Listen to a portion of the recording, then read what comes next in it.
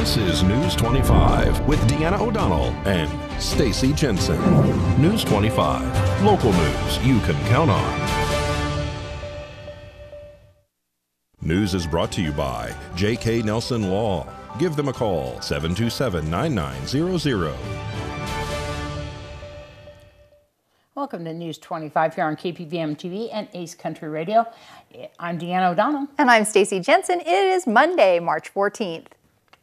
Well, at least 2 people are hurt when 2 vehicles collide at the intersection of Highway 160 and Homestead Road here in Pahrump. News 25 spoke with Fire Chief Scott Lewis Saturday afternoon at the very busy scene. We were dispatched for a report of a 2-vehicle accident. The initial report was that there was injuries and also entrapment. Our squad was in close proximity at the time of the call, was on location within about 30 seconds and found 2 people injured, 2 non.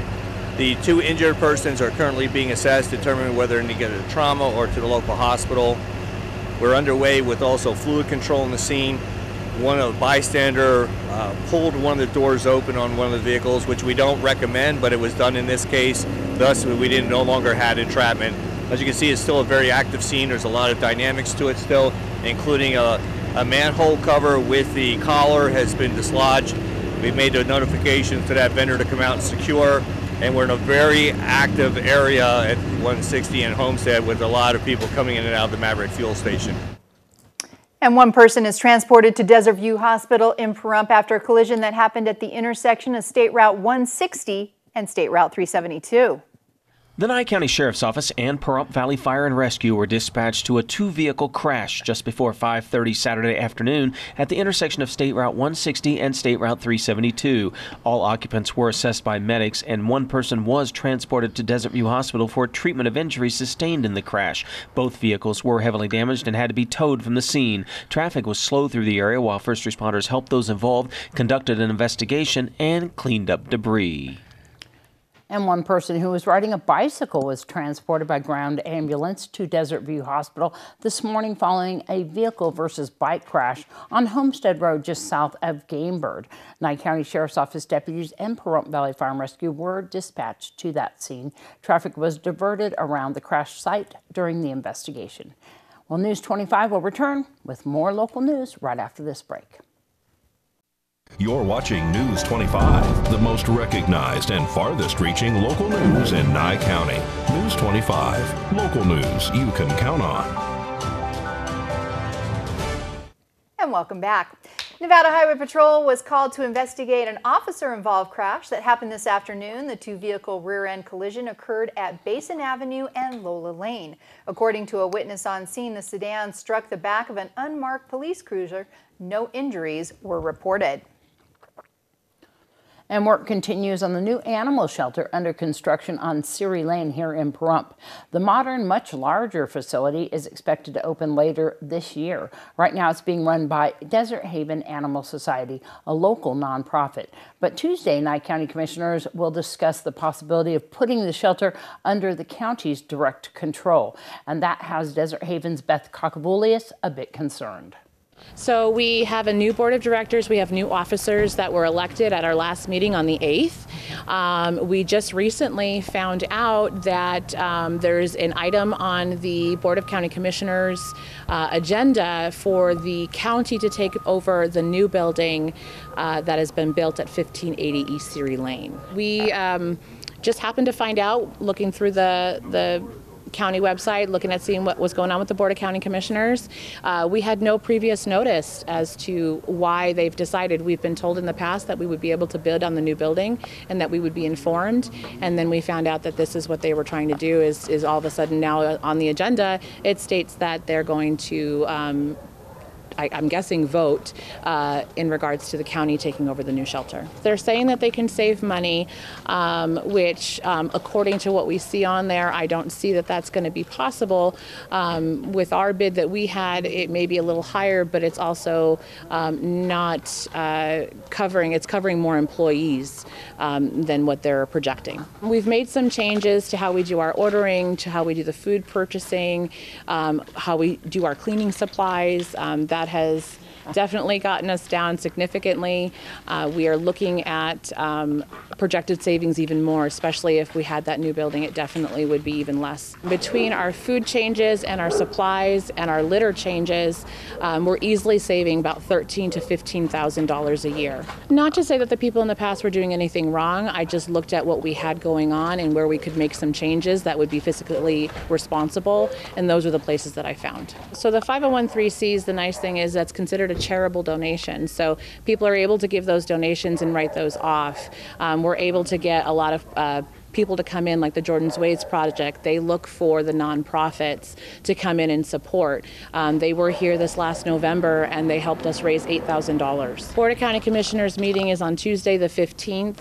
From what I see, we are item number 27 on the docket, and it's going to be held at the Board of Commissioners chambers here in Pahrump, Nevada. I would love for people to show up and show their support for the animals. If we stay as a no-kill shelter, it's in the best interest of the animals. Our fear is, as a county shelter, that generally means that they become a kill shelter, and we don't want that for our animals here. And tomorrow's County Commission meeting starts at 10 a.m. at the Commission Chambers, located at 2100 East Walt Williams Drive, right here in Pahrump. And March Madness is back, and that means college basketball fans are going to be spending a lot of time watching TV. But as Dr. Donald Ford with Cleveland Clinic explains, it's important not to sit for too long. We have some medical concerns when it's a really long period of time that people could actually develop something as serious as a blood clot.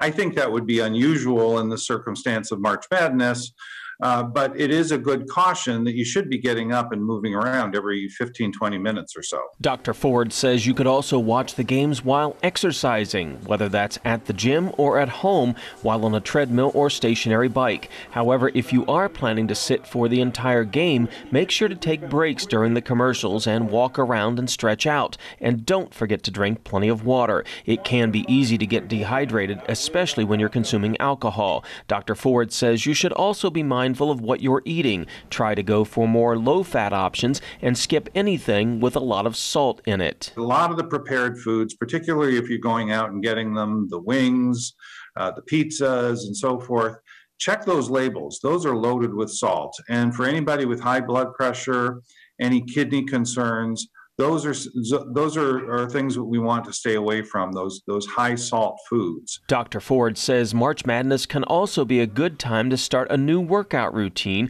or add some healthier foods into your diet, especially as you're watching all those incredible athletes on the court. All right, we'll have more news on the other side of this break. You're watching News 25, brought to you by Mountain West Lawyer, Injury Attorneys, 727-9500. News 25, local news you can count on. Well, traditional schools are not the only ones facing difficulties in staffing these days. Those schools that serve special needs students are as well. It's especially crucial for visually impaired children to have enough in-person support. So one school is now training its own would-be teachers. Kim Martinez reports. Teacher shortages are happening all over the country, and particularly in our very narrow niche of visual impairment. But as Jared Kittleson explains, the head of the Foundation for Blind Children in Phoenix, Arizona, they're working to solve that problem. Teaming up with Arizona State University, they're providing college students who want to become teachers of the visually impaired one day a hands-on experience in their future field. Ivan Santiago and Cameron Smith are both wrapping up their student work and say the exposure they've gotten is unparalleled. This is a really valuable experience, getting to work here and also take our classes here and intern here. It's not the same at all as just being in a classroom and learning about the students, because a textbook visual impairment it just doesn't do justice for what it can look like in different kids. It's an underserved population. Less than 1% of individuals have a visual impairment, and so for me personally, I had teachers in my life that made a big difference and made me successful, so I wanted to give that back to the students that I interact with. But perhaps one of the most important things these TVIs, short for Teachers of the Visually Impaired, are learning is how to bring a student's whole team on board. So the TVI's role isn't just about the one-to-one experience with the student. It really encompasses the entire system. It could be working with a 4th grade teacher to help teach them how the assistive technology works, or it could be basic accessibility to a PowerPoint presentation, or something as simple as a seating arrangement. Our job is not to teach the curriculum. Our job is to make sure that they can access the curriculum. So those skills will also translate when they get graduate high school and go into college or vocational goal. So in that sense, if you make them successful where they could access your information, that will just carry along the rest of their life. It's super fulfilling. I mean, these kids teach us as much as we teach them. Accessing a world that may have seemed inaccessible if not for these future teachers. Kim Martinez reporting. For today's Save a Pet, we're back at Desert Haven Animal Society, where Beth introduces us to Thule. Today's Save a Pet segment is made possible by Realty Executives in Action. Put the team at Realty Executives in action for you. Hi, I'm Beth, and I'm here at Desert Haven with Thule for our Save a Pet.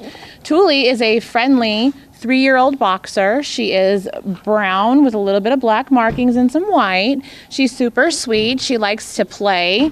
She seems to get along with other animals, and she is looking for her new forever home. So if you're interested in seeing Thule, please come down and see us. We're open Wednesday through Sunday from 11 a.m. to 4 p.m. Our telephone number is 775-751-7020. We're located at 1511 East Seary Lane, behind the Sheriff's Office and Courthouse, off of Kitty Hawk and Seary. News 25 Weather Cam is brought to you by Lerner and Rowe Injury Attorney's Office in Pahrump. In a wreck, need a check? Call 702-877-1500. I'm saying Thule has that same boxer shake. Yes. She's so cute. Love boxers. Look at the weather out there. It's going to be fabulous. Look at nice sunshine. I love it with the time change. All right, let's get more weather update with John in just a moment. Hi, good evening, Nevada. News 25 weather is brought to you by Dairy Council of Nevada. The splash of cream in your coffee, the dollop of sour cream on your burrito, the melted toasty cheese on your pizza.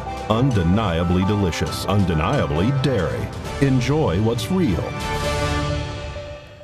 Hi, good evening, Nevada. It's John Kohler from the KPVM Channel 25 Weather Studios. Big weekend I had this weekend. Flew to Alaska and back. Went to see my mom.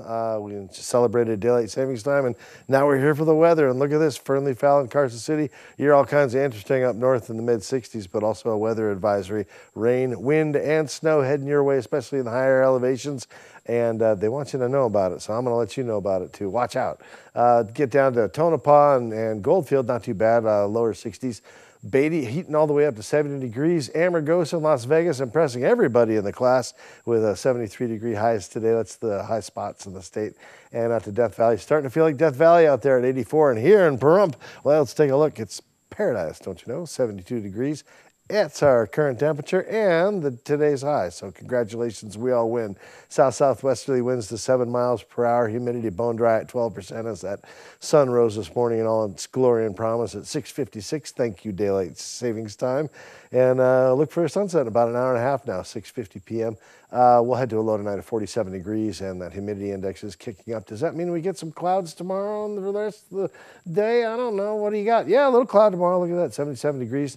And then look at those winds. Boy, they're really going to be hitting and missing with us this week. But 12 miles per hour goes to 20, down to 7, up to 12, 19, 18, 16. It's going to be a blustery weekend for sure. And clouds will come and go. Nobody's really talking about rain. Temperatures staying reliably in the mid-70s, and that's pretty nice until about Sunday. The bottom drops out and rapidly recovers on Monday. It's a hodgepodge. So we'll keep a watch on all this mess happening over here and over here, and we'll let you know, like right here. All right, back to the desk. Here's Deanna. Thanks so much, John. Well, there's a couple of events coming up this week. One of them is in Henderson. It's going to be, well, this one actually, St. Patty's Day celebration is going to be Friday, March 18th at the Bounty Hunter right there on 2nd Street. They're going to have all sorts of happenings, including karaoke and a pool tournament. Best corned beef and cabbage, they say, in town. Can't wait for corned beef and cabbage this week. Shepherd's pie. That's my go-to. And of course, in Henderson, there's going to be an event, a Spring Forward Family Music Festival, happening March 19th. Yep, that's going to be on Water Street at the Plaza, free admission. It's all put on by the City of Henderson, and again at the Water Street Plaza. It's going to be a fun-filled day of live entertainment, so lots of fun. That begins all at 10 a.m. and some sad news today. I mean, we get so many celebrity deaths and things. This one hurt. That you know, so upsetting. William Hurt. William Hurt today. Yeah. And so, well, actually, yesterday was it? And Yes. he passed away as a result of prostate cancer. And so, rest in peace, William Hurt. Broadcast News, that's where I remember him from. There you go. He's fantastic. Yep. All right. Well, that's going to wrap up this edition of News 25. I'm Deanna O'Donnell. I'm Stacy Jensen. Good night. Good night.